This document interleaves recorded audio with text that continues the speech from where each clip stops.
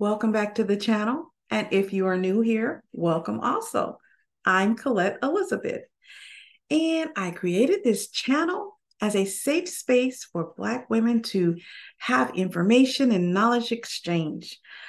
Today, I'm just going to talk to you. I have a few notes here, but I'm just going to talk to you. There's so much going on today in the world. So many, I don't know, so many challenging things. We have wars, and I'm not going to get into this, that, and the other, but we have wars. We have dissension in the U.S. in our legislative branch. People just showing out. Okay. And I'm not going to get into whose politics are right and whose politics are wrong. What I'm going to talk about is the chaotic feeling that many of us are experiencing, watching these various just disturbing situations that are going on in this world. I don't know about you, but I feel things and it gets heavy sometimes. And I probably will start limiting my time looking at current affairs and the news and all of that. There's just so much going on, so much to just try to figure out. And for me, sometimes that becomes really overwhelming. If you're the type of person who kind of contemplates the future, like what's going to happen. And I'm not meaning like I'm zoned in on it 24/7. What I mean is when you look at this, certain things are happening. And you look over here, something else is happening. And I find myself, I don't know about you, saying, what in the world is going on? Now, I've said several times on the channel, I am a Christian, I read the Bible. But I am not going to sit here and predict the end of the world and none of that stuff. I'm not going to do that. I let other people do that. And I let other people read and see what they think. But what I am going to say is at some point, we, people like me who feel, who see, and who are taking all this stuff in, and I suspect there's a bunch of people out there like me who are just questioning what in the world is going on and how do I continue to survive and thrive in a healthy way in this chaotic atmosphere that we find ourselves in a landscape that is so volatile. One day it's here and the next day it's there. And a lot of the times we get this information from the news. Now, I'm not putting the news down, news reporters, newscasters, because they're doing their jobs, most of them. Okay. I'll just say most of them. You do have some people who I think are agents of chaos. They live and thrive in chaos and telling people about chaotic situations all the time. But without a balance, this can become overwhelming for some people. I know for me, like I said earlier, I probably will be limiting my news viewing and just viewing all kind of things, social media, just different things. And I know that may seem weird because I do have a YouTube channel, but I think it's necessary. I think it's necessary for me to guard my ear gates and my eye gates against things that may adversely impact my peace of mind. For me, I am one of those people that I try to find something humorous in most situations. And I know that that may seem weird or macabre to some people, but that's just a survival mechanism that I have developed. And then I'm naturally the type of person who laughs at things. I try to find humor, try to lighten things because if you don't, I find for me, if I don't, things can get really heavy, really quick. And I am not interested in being weighed down by things, many things that I cannot even control the outcome of. So Today, I am going to talk about laughing anyway. Studies show that laughter makes us more resilient, more creative, and more resourceful. Those things kind of go together, right? Because a resilient person is a person who can just bounce back. And it doesn't mean that they don't get knocked down. It doesn't mean that they don't take some time to get renewed while they're down. It doesn't mean that. It means that when things happen, they take it for what it's worth, do what needs to happen, and they move on. It doesn't mean that what happened, the situation or circumstance did not impact them. It did, but it didn't stop them. Maybe it delayed them. Maybe it postponed some things. Maybe they had to pivot. But resilience is about getting up again. That's what it's about. And the great thing about resilience is it can be learned. It's a muscle. And there is something called muscle memory. So resilience is the ability to just get up and do what you need to do in spite of. And I am never going to tell you if you need to take a break, not to take a break. I just did a video that said, hey, take a break if you need to take a break. I did a video, pivot if you need to pivot. Okay, so do all the things that you need to do. When we talk about creativity, I can see how laughter can help us to be creative, because as a creative person myself, I draw, I write poetry. I find that I have more space when I'm not stressed. When I am stressed out, or I feel heavy, or I feel a certain way, I am not as creative. Laughter helps because it lightens the load. Think about laughter as a balloon going up. It kind of lightens things. Does it fix everything? No, it doesn't. It doesn't fix everything, but it helps us. It helps us. I can see it helping us to be resourceful, because being resourceful is connected to creativity, right? Resourcefulness has to do with creating something out of something else, finding a way out of no way.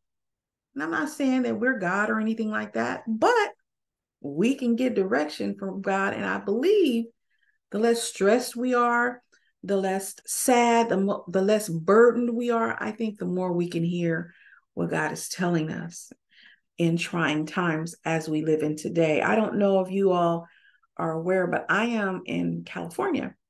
And a few days ago, I found out we had an earthquake here. Now, I was in the big Northwich quake in the 1990s. So I know what being in an earthquake is about. I know how it feels. I know how uncertain it makes you for some time following the earthquake. Now, the earthquake that we had a few days ago, it didn't hit the area that I live in, and it didn't hit the area that my children live in, but it did hit the area of where some of my friends and family live, and it wasn't a big earthquake. But why did I bring that up? I brought it up because earthquakes, depending on the type of earthquake, you have the earthquakes where the plates, I forgot what they're called. Somebody can put it in the comments. The plates, they go like this, okay, and so it causes the earth to move. Then you have the one like the Northwich quake where the plates go like this. And the point I'm making is when those quakes happen, things become unsettled. And it's unsettled for a long time afterwards, depending on the size of the quake, like some of the ones that they have in India and in the different places you hear about around the world. It can become uncertain, and that can be heavy. And to me, earthquakes are symbolic of some of the chaotic times and situations that we find ourselves in, meaning you don't get a warning, meaning a lot of times you're not prepared, meaning You have to get out of harm's way if you can, meaning that after that earthquake is over with, the 5 to 10 minutes or whatever it is, that when it's over with, meaning you have to pick yourself up and your stuff and you have to be able to move forward. That's getting back to that resilience. So what does that have to do with laughter? Laughter, it doesn't make those things go away, but it helps us. It helps us to have a hope, to look forward, to say, hey, this happened, but we got another day that's coming and that we're going to prepare for. Okay. So laughing, it triggers the release of endorphins. Some people call that happy hormones. It's the hormone you get when you exercise, when you walk. Those are endorphins. And so when we laugh, it triggers those. And it's great because it's a feeling of euphoria without any substances or alcohol, right? Our body produces it. So it's a hormone. The other thing that laughter does is it suppresses the stress hormone or cortisol. It suppresses that. So on the one hand, it elevates our happy hormone, okay, endorphins, and it suppresses cortisol. And so that's important. Looking down here at my notes. The other thing that it does is it protects the heart. And I'll put my resource that I am using, I'll put it in the description box so that you can read it. There is a scripture in the Bible that talks about, I think it goes something like, laughter is medicine. Let me try to find that. I had it here. But laughter is so important because we have so many things going on that can make us not laugh, make us have a lemon face. You ever see people who look like they never laugh, right? And that's sad because there's so many things that we can find ourselves and laugh about, even though at different points in our lives, different times in our lives, we may not feel, I'm still looking for that scripture. I have it here. Even though we may not feel like laughing, sometimes just a laugh, just a quick laugh, it can help us, okay?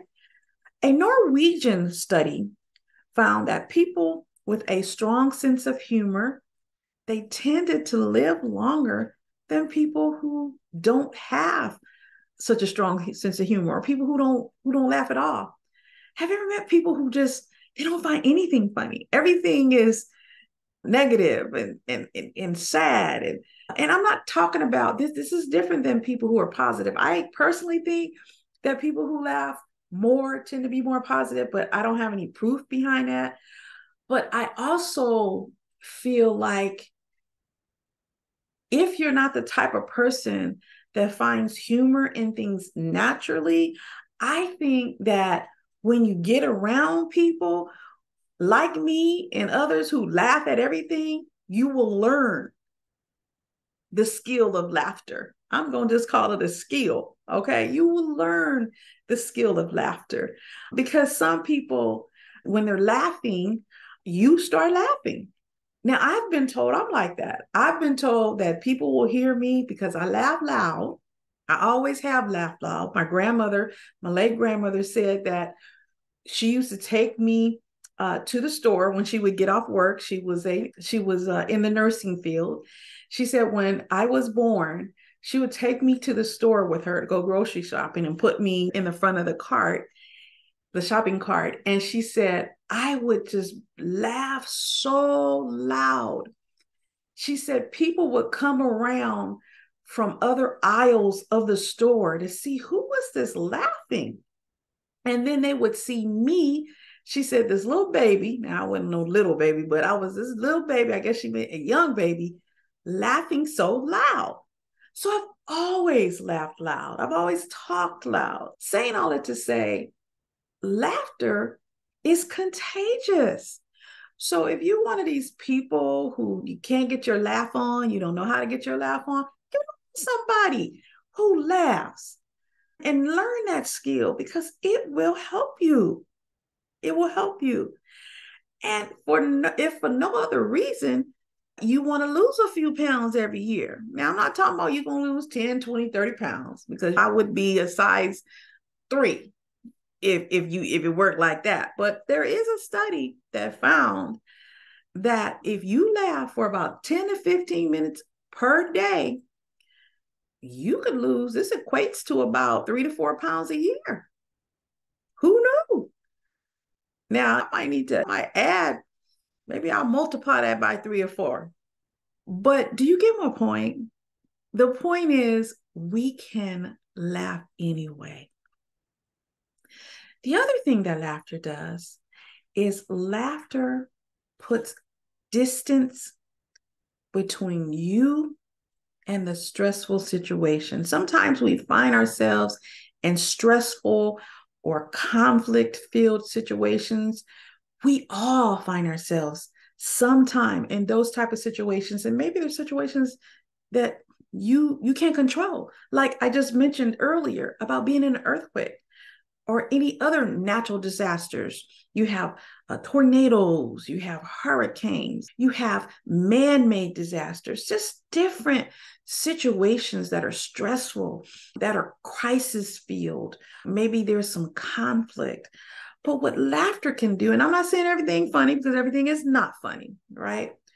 What I'm saying is laughter helps us in many cases to put situations in context. Have you ever been in a situation where you've been in conflict with somebody, y'all arguing, and we doing the things, maybe you talking about the person, saying they always do this, you bring out the list, we got a list, I got a list, everybody got a list. Some people don't have lists. Many people have lists. You know, that list that says you did this in 1972, I was 6. You did this in 1986. You did that in 1999, whatever. So those lists, right? So you get these lists out because you're in conflict with the person, and then somebody say something funny. You have to laugh. Like, for example, if I do tell somebody, well, in 1986, you did this, the person says, I wasn't born until 1990. How I do that? Well, you did it in neutral. Okay. So those type of things, that type of response, that type of comedic response can help to put distance between the situation. It can make things a little lighter, even if they're heavy. Even if it's a situation where you are rightfully upset, you are rightfully angered, you are about to blow your top, humor can help. Humor can help. I know for a fact because it has helped me a bunch of times. Laughter can be a tool for strengthening relationships because it brings people together and it helps us. When you laugh, I don't care, even the most grumpy person, they'll laugh or they'll look over at you and say, okay, now the person, something wrong with that person. And that may make them laugh. That may make them smile. You can kind of see when people want to laugh and they holding it real hard. And if I see people doing that, which I have, I will say to them, now you want to laugh, you can go on and laugh. I'm not even going to charge you for that. Go ahead and laugh. You ain't laughed in 2, 3, 4 years. I just wanted to get on here today and talk about something that we can do, and it's free, to help us in this chaotic, crazy time. All right. It's a crazy time. But at the same time, it's a great time to be alive. So I don't want to make it sound like I am complaining about this time. I'm just talking about what I see, what I'm experiencing. And at the same time, I know that this is a wonderful time to be alive on this earth. You hear people say, for such a time as this, you don't know why you were created. Some of us, many of us don't. We don't know why we were created, why we were brought out of eternity and put into time at this time. We don't know. We don't know. It's a great time to be alive. I think with all the crazy stuff going on, at the very least, you got jokes. And you know us, Black people, we make a joke out of anything. We make a joke out of it. Now with social media, we'll make a meme out of it. We probably even make a dance out of it. We'll make a dance out of anything. My nickname is Nene. My nieces and nephews call me Nene. I remember years ago, there was a dance called the Nene. Okay. So you know, Black people, we gonna make a dance. We may give a barbecue to celebrate it. We make a handshake out of it. We gonna do something to make that thing something, because we know how to find joy and to find laughter in times when it would have broke a lot of people. I really think that is how some of us have gotten as far as we've gotten. So the scripture I was telling you about is Proverbs 17:22, and some of you probably already knew what it was, and it talks about it. The NIV, New International Version, says, hey, a cheerful heart is good medicine. And then you skip down, it says, laughter is a gift from God. I'm going to encourage you to consider laughing more when you can. Just laugh. If you can't do 10 minutes, do 5. If you can't do 5, do 1 minute. If you can't do a whole minute, do 30 seconds. Go over somewhere and just laugh. Laugh. Do that gut-wrenching laugh. I do a gut-wrenching laugh. My whole body shakes when I laugh, especially if it's something funny. If I'm reading a book, I laugh. If I look at a video and I see something funny, I laugh. I laugh at a lot of stuff. I really, really, really do. But I just want to encourage you and to let you know that we gonna get through all of this stuff that's going on in this news. And depending on what part of the country you live on in, or the part of the world you live in, it's a bunch of stuff. And we're connected now. So even if you're in another country, you may be impacted by something way in the other hemisphere. You know what I mean? If you're human, and all of us are human, you have feelings. If you see things, you see people harmed and hurt, and you want to help, or it's a lot, it's heavy. So even though it's heavy, even though this stuff is like cray, even though we don't know what's new gonna happen, sometimes you gotta laugh to keep from crying. That's an old saying. Sometimes you gotta laugh to keep from crying. I challenge you, when you're going through some crazy stuff, when you don't know what to do, when you don't know when things are going to change, when you don't know how to get out of a situation, I encourage you. First, I say pray. Now, read your word and pray. Then also laugh anyway. If you've enjoyed this video, give it a thumbs up. It helps the YouTube algorithm to recommend the video to more people so that they can too enjoy the video. I'd appreciate it if you make some comments. I read all the comments and I do respond. So until the next video, get your laugh on and we will talk.